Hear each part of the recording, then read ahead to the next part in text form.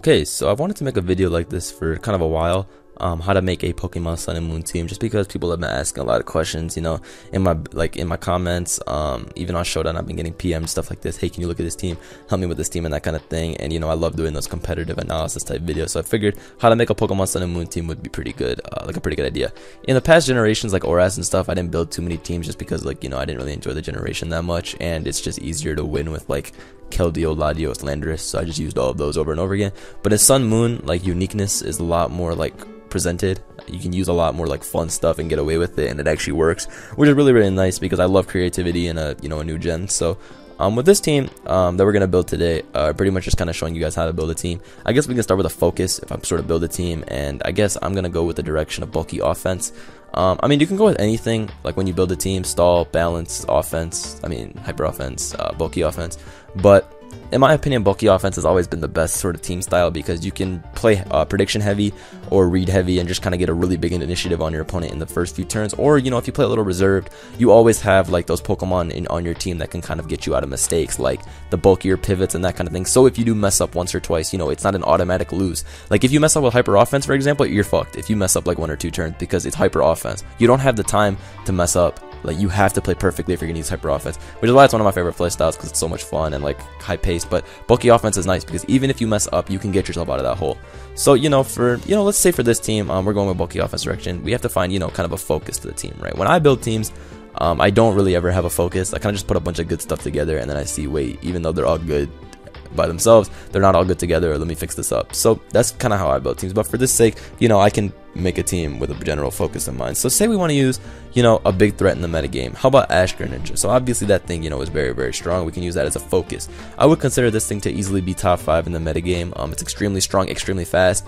I mean, I guess it's annoying that it has to get the kill to pretty much change into this form, but I mean, it's like, y'all have seen my streams or like my Showdown lives, like the damage and just shit this thing can do is out of this world. It's so good.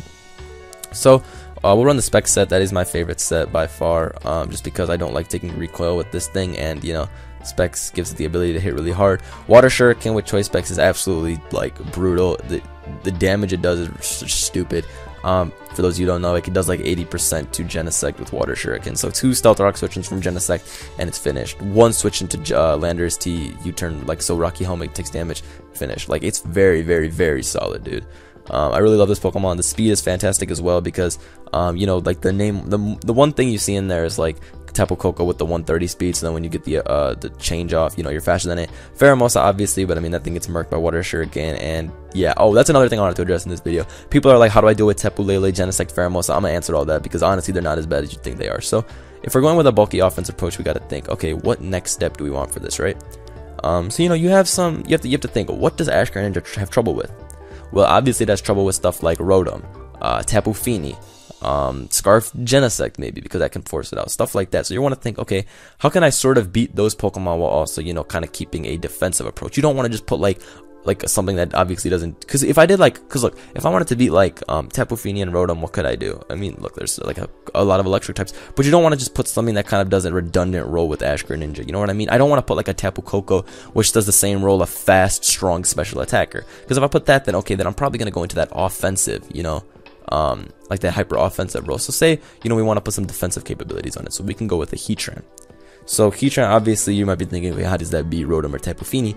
But we could run the Gracium Z Solar Beam set. For those of you who don't know what that does, and I'm pretty sure most people do by now because I think it's been a pretty common set on the ladder, one of the most known Z moves. It's a 190 base power first turn grass move, capable of just instantly OHKOing Tapu Fini and Rotom, which is very nice. The set's also good because you run Magma Storm to pretty much trap that shit in, and it's pretty much dead. And then yeah, you can run Earth Power here, and then last move you can run Hidden Power Electric. I like Hidden Power Electric because it deals with Mantine, which is one of, if not the best counters to Greninja. I don't honestly consider Mantine to be very good anymore. It was way cooler in the beginning, but I guess this beats like Pelipper. I mean, you can run rocks too. It doesn't really matter what you run. But say we run this set, all right? Let's just say we can always change back, right? So now you have a pretty good, you know, offensive core of sorts. I mean, they do have some problems. For one, they're both fighting weak. There's no real ground switching and that kind of thing. But for now, it's a pretty good core because Heatran is getting rid of the Pokemon that would rather like annoy Greninja. It also gets rid of stuff like Ferrothorn and just nuisances like that, you know. So it's a nice Pokemon to have. Not to mention Heatran can also switch into so many freaking moves because of how good its typing and defenses are. I mean, Heatran has everything that can go right with a Pokemon, honestly. It's always been a beast, and it's literally never going to fall off, ever. It's always been the most annoying Pokemon, too. The Spadef set, when you have that Lava Plume Lava Plume Protect, oh my god, it's a frustration, bro. But let's think now.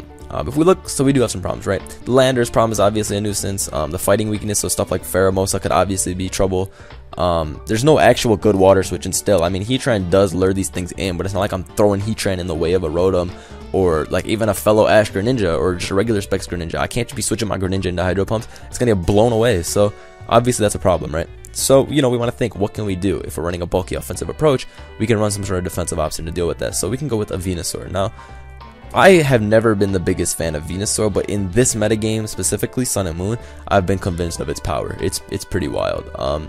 Honestly, the reason I like this thing so much now is because burn is 6.25%, which is really nice, dude. Just because last time in it was harder because, you know, Rotom would burn you, then rocks would go up, and then you'd come in and you'd take like 25% from all that shit, and then it would just be so hard to continue to be good because Keldeo would Scald burn you, and like Venusaur, yeah, you can eat the hits, but you're getting worn down.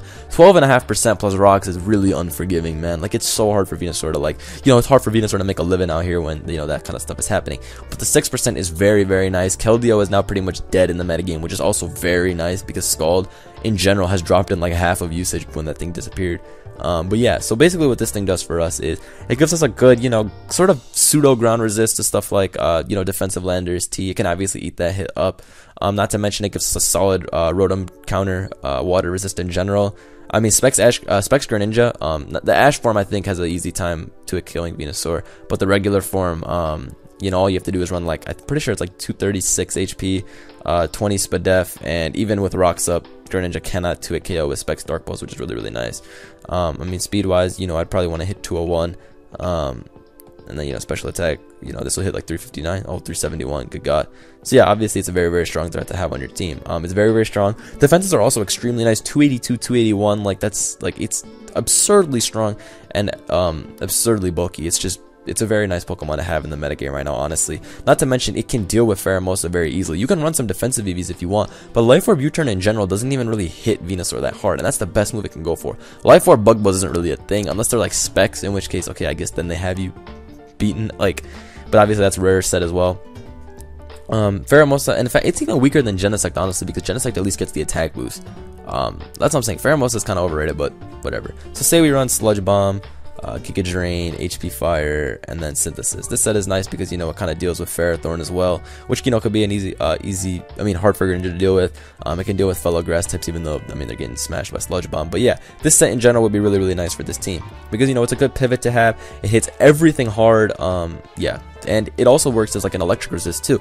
Tapu Koko, one of the offense's most annoying things to deal with. You know, it cannot beat Venusaur unless you're running that Life Orb Brave Bird, in which case you're just gonna kill yourself. But it's still, you know, Venusaur is very nice. It has all those defensive capabilities. It walls so much in the metagame, dude. Like just looking through some of this stuff. Genesect, for example, you know, it can't really break this thing unless it gets like unless it's like Banded, in which case Iron Head 2 KOs. Specs, in which case Bug Buzz is gonna blow you away. Life Orb can't beat you unless it's like a Life Orb max special attack Bug Buzz, and it gets the +1 special attack boost, which it doesn't. So yeah, Genesect obviously has a little bit of trouble. Greninja, like I said, can't really break it. Pheromosa can't. Stuff like Metagross obviously has a decent time breaking it, but I mean, Excadrill, for example, can't do it. Magearna, one of the most annoying Pokemon ever because it's so good defensively and it's so strong, cannot touch Venusaur. I mean, you can go for Flash Cannon trying to get special defense drop, but that's about all you can do. Manaphy, you know, that thing obviously isn't breaking it. Everyone thinks like the Rain Dance, Hydro Vortex set, including myself. I think that set's Beast, but of course it cannot break Venusaur because of the defenses it has, and Giga Drain will just blow it away. Venusaur, you know, it can check Kartana and just blow the thing away with HP Fire. Tapu Bulu, you know, it can't break it, and then again, its defensive purposes, you know, let it be able to take on Tapu Fini and stuff like that. So again, as long as your opponent isn't rocking some like Heatran Marowak combo, Venusaur is going to do well versus basically any team you use it against. It's a very nice Pokemon. So now we sort of have to think, okay, what kind of direction do we want now? We're missing Stealth Rock, we're missing a sturdy ground resist, and obviously those are some problems. So, you know, it's pretty obvious what you want to put next, right? Stealth Rocks, Need a ground resist. Oh, I mean like we have the god right here, defensive Landorus T. So this thing was like the best Pokemon hands down in Omega Ruby Alpha Sapphire, and it's coming again in Sun Moon to basically be the best again. It's literally the best again in Sun and Moon because it's so dumb. It walls everything. Its ability is busted. It's so strong. It gets access to rocks. Like Rocky Helmet Landorus T will forever be the greatest Pokemon of all time. Like it's God. It hurts me to run Choice Scarf Landorus at times because I can't run defensive Landorus, and even then Scarf Landorus is super sick too. So you know we run this set, right? U-turn, knockoff, Stone Edge. I like Stone Edge just because I will never lose to a Pinsir. All right, I will never lose to Pinsir. I'm not running bullshit knockoff. All right, it's just no. I will never run knockoff. Wait, I'm knockoff right here. Where my rocks at? Oops. Hey yo, ignore that. But I mean you can run whatever you want. I really prefer Stone Edge because I never want to risk it for the Pinsir. So yeah. Okay, so we have that 252 8 Impish. So obviously what Landorus T does for us is it gives us some U-turn, Volt turn kind of shit. So you know if they bring in a Rotom or a bulky ground type, and we predict that it's coming in, you can U-turn, you know, into Venusaur or Greninja respectively, and obviously that helps a lot because initiative has been made. Damage is gonna go down. If you have rocks up, you know they're gonna keep switching into hazards and that kind of thing. It gives us Stealth Rocky, which is a necessity to any team in general. And you know it just beats so many like big offensive threats. Earthquake, Charizard X. It can kind of sort of check Metagross if Metagross isn't running Ice Punch. Buzzwole, for example, isn't running Ice Punch very often anymore. They're more into the sub 3 attack set with Horn Leech, Focus Punch, and Earthquake. It can deal with other offensive Landorus T. It can deal with Excadrill and that kind of thing. Garchomp. It's just Landorus T is such a nice Pokemon to have. I don't have to gas this thing up. Everybody knows what it's capable of doing, which is walling the entire metagame. Like it's it's a dumb Pokemon, man. So you know we have that Pokemon, right? Now if we look at the team, now we have some like even our defensive Pokemon like Venusaur and Landorus are obviously a little offensive because they hit so strongly. But you know we have some problems. One, we're not a very fast team. Greninja is the fastest Pokemon, and the second fastest is Heatran, which is obviously a problem. So you know you're gonna want some more speed on that team if we're going with such a bulky offensive approach. You're gonna need some kind of glue Pokemon, you know, that can deal with those faster threats. Say someone brings something like a Mega Alakazam, what am I gonna do? Like, obviously that could be a problem. So you know maybe we're gonna want to put some speed on here. So when it comes to Scarfers, a couple of options usually jump in my head immediately. You have Genesect, which you can run at Choice Scarf, or you have Tapu Lele, which you can run at a Choice Scarf, right? Both of these are very good Scarfers. Tapu Lele is probably better in my opinion, even though Genesect is faster and all that. Genesect can do so much in the metagame, let's face it, it's flat out broken, that running Scarf, in my opinion, is just not using its abilities. Like, it's not using it to its fullest potential. Life Orb, Specs, and Ban Genesect destroy this game. So it's only right, you know, that we give it a set of like that caliber instead of wasting Scarf on it. In my opinion, if we go with Scarf Tapu Lele, this thing is also busted because it's just, it comes with Psychic Surge, obviously, so you know it's hitting 1.5 times as hard already. It's extremely strong. Offense in general is hard pressed to find a good switch in against this. Most people, including myself, use a, you know, like a Metagross, and even then if they Shadow Ball you on the first switch and you take like 60 to 70%, then they're just gonna spam Psychic Clean from then on and you're pretty much fucked. Like, it's Tapu Lele is so dumb to deal with. I really hate playing against it so much. God forbid I play against Specs. I remember one time I ran Stall and my opponent ran Specs. Oh, that was the last time I ran Stall. Oh my god, crushed, dude. One of my chances, Side Shock doing like 75%. What do you do? What do you do? Like, this thing is so good. And Scarf only makes it better just because, you know, you deal with offense so easily. While also just being a good Gloomon in general. So I think Choice Scarf Tapu Lele actually kind of looks nice on this team. It gives us another Dragon Resist as well, you know, which is just nice in general if you don't want Heatran to keep coming in on these. Because Heatran in general kind of loses to Latios with this set. I mean, they just rooshed off the hits and that sort of thing. While Tapu Lele can come in pretty easily, scare that thing out with a Moonblast. You know, it kind of resists all its moves. So yeah. On a set like this, you'd want to run Psychic, Moonblast, HP Fire, Shadow Ball probably. So, you know, that would be your set. And obviously that works very nice on this team. So let's say we get rid of Genesect. Now we got to think, what else do we want on this team? Well, honestly, some defensive shit could end up being a problem. Cores in general. Like a Venusaur, like a Heatran of its own actually looks kind of annoying to this team, if we're being honest. Like, Heatran, if it has Earth Power, is going to murk our own Heatran because ours has to win a speed tie. It deals with Venusaur. Landorus isn't coming into those fire moves very easily. Tapu Lele is basically walled, and Greninja isn't really a switch into fire type. So we gotta think, well, what switches into Heatran? Well, we can do stuff like a Life Orb EQ Latios or something like that, but that's obviously not like compressing the rolls. For one, that gives us another bulkier water resist to Rotom and shit, but we don't really need that when we have a Venusaur. Tapu Lele and Greninja already are fast special attackers, so Latios is also kind of outclassed in that fact, just because Lele and Greninja are both stronger than that thing. So we gotta think, what doesn't kind of do you know, have a redundant role with the team? Well, if our focus is breaking things, right? And Greninja obviously can't break things till it gets off the Mega Evolution. I mean, not the Mega Evolution, the form change. So we gotta think, what can break those things, like, for Greninja? If we have a Pokemon that can basically get everything to, you know, around 60-50%, well, then it's obviously gonna be harder for the opponent to find things to bring into Greninja, because it's going to get the form change off eventually, and you can only stall it for so long.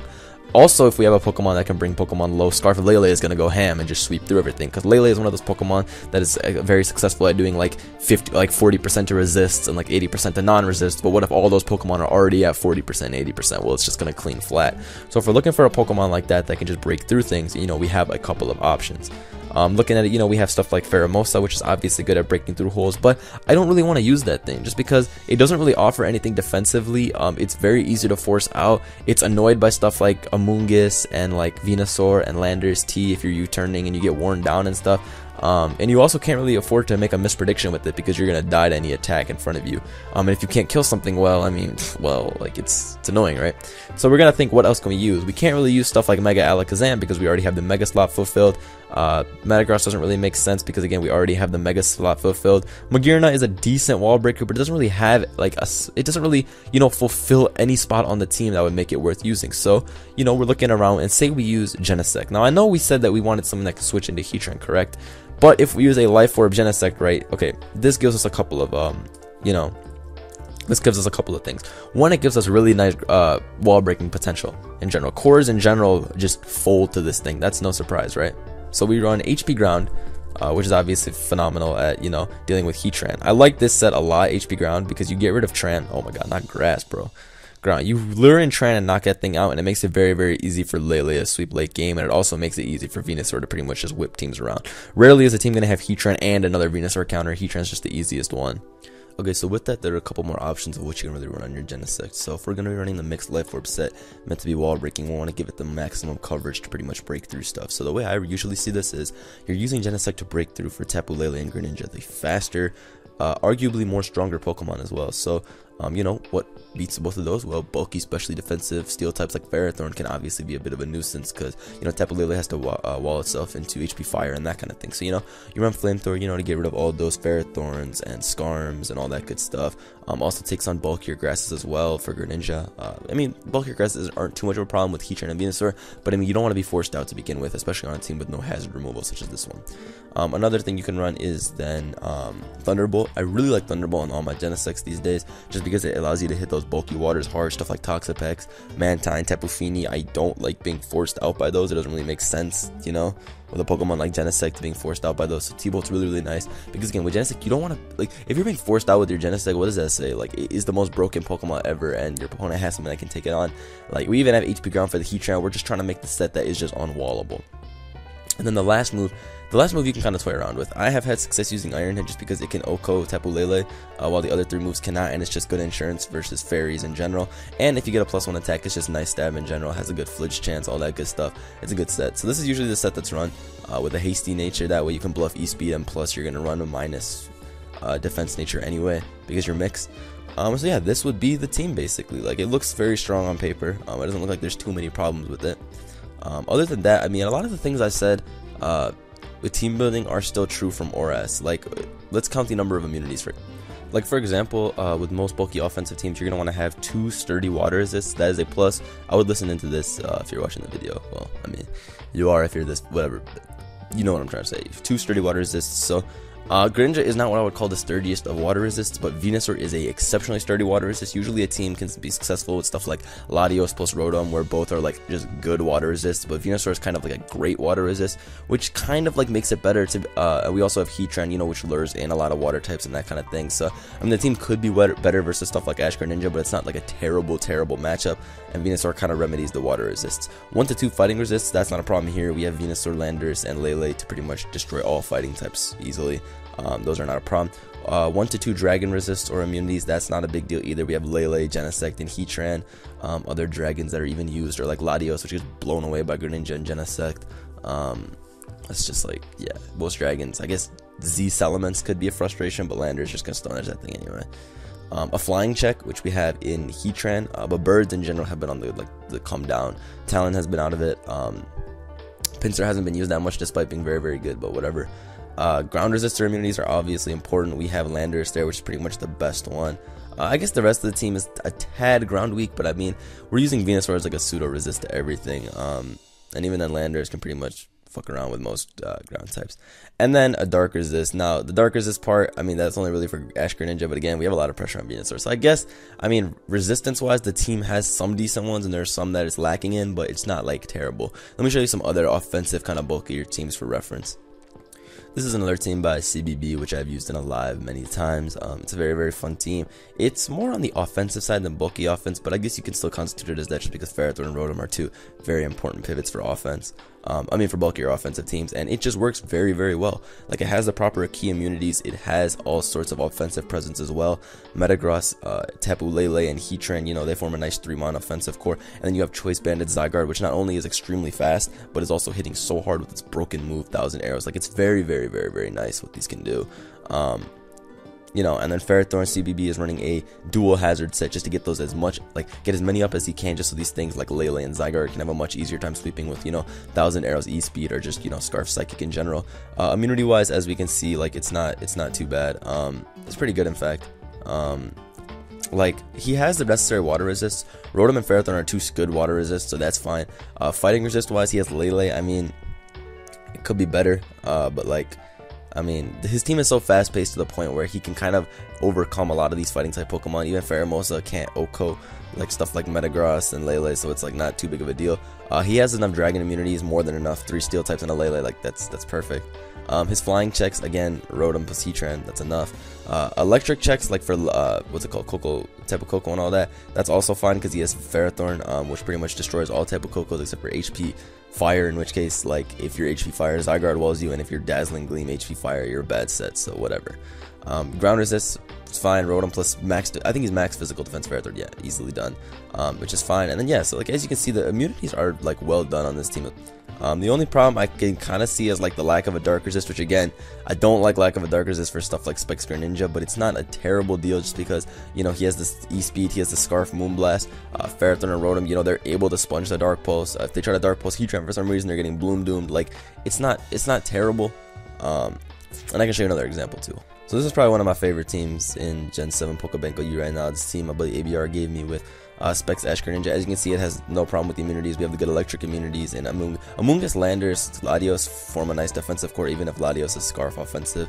You know, it's fine. Like stuff like Specs Greninja also isn't too much of a threat because, you know, you have Tapu Koko and Amoonguss that can come in. The Dragon immunities part isn't too much of an issue as well. I like this team a lot. It's been a lot of fun to use, and it's very, like, I guess easy to play. I mean, you have 4-volt Turners and Banded Genesect. Specs Greninja is obviously just busted at preview. Something I want to, like, make people realize in Sun Moon is that you can be creative. You can be really creative and 100 times more creative than you could have been in ORAS, and that's just so huge to me in this. That's like the only reason I really like this meta, is because you can still be extremely creative. Playing it is just kind of like, but like you can be so creative in this meta, and that's why it's so much better. Like Z moves, for example, they completely changed the game itself. Like Tornadus now beats Rotom. You just run Z Grass now, Bloom Doom, blow that thing away, like stuff like that. Z Fly, Salamence, like it's like you can be so much more creative in this game. Yes, you're gonna need pivots. Yes, the same big dogs are still around that you're gonna need to check, but you can be creative while doing it. Like stuff like Mantine is now, like, you know, it's a good Pokemon. Like there's so many options you can use for just like building in general. Like let me go, like I can't even think of like let me just think of try to think of the new ones. Okay, I wasn't really sure what I was trying to say, but like but like there's like a lot of new Pokemon in general that you can really use on these teams. Like I said it before, Magearna, for example, it's one of the new greatest pivots on offense because the Assault Vest set is so easy to switch into things. Stuff like Buzzwole is extremely physically defensive. It also works. It's nice. It checks a lot of things, Starf Landorus and that kind of thing. It's just like a lot of Pokemon have risen crazy. Like Mega Metagross, for example, is extremely strong. One of the most, like, it's definitely the hardest thing or one of the hardest things to switch into the meta. And then you just have stuff that's like just new come threats. Manaphy at Rain Dance with the Z move. Obviously, that's like Manaphy was just decent back in Or S, now it's absolutely a king. Well, that set's also kind of overrated, but it's not bad. Hoopa, back in this bitch. That thing is crazy. Like, Tapu Fini is one of the biggest staples to offense at the moment because it can defog well, it can switch into everything. Taunt Nature Madness is really, really good. And then some stuff in general has kind of fallen off, like Scizor, for example. Scizor is still fantastic. As you can see, the team in front of us basically just loses to Scizor. But Scizor's been on the drop too for some reason. I don't know. But, like, what I'm trying to say is there's a lot of things you can do in Sun and Moon, and people, I guess, just, like, think that, like, oh my god, I need, like, Marowak to counter all bug types, plus, like, this, but, like, honestly, like, you can be really, really creative in this gen. I know the teams I showed were just 2 offensive teams, and I kind of showed you just kind of, and the team I built, for example, is already, like, a team that, like, I had. I was just trying to show you the thought process behind it. So I know maybe that didn't, like, help as much, but, like, really what I just want to drill in from this video is just, you can use a lot of things in this metagame and get away with it and be successful with it. I saw somebody win a game with Z block Zygarde. It gave him a +1 defense boost. He blocked in, I don't remember what he blocked in, it was some grass type. He blocked it in, and then he started setting up Dragon Dances, and he had the +1 defense, so they couldn't break through him. He had rest as well, so he just set up to +6, swept 1,000 arrows clean. Z block gives the +1 defense. Like, who thinks of that? There's so many things you can do in this metagame to change it up. Stuff like Bisharp, for example, is completely slept on. Look at this team in front of us. Bisharp obliterates it. The team we made in the beginning, Bisharp obliterates that team. People be sleeping, dude.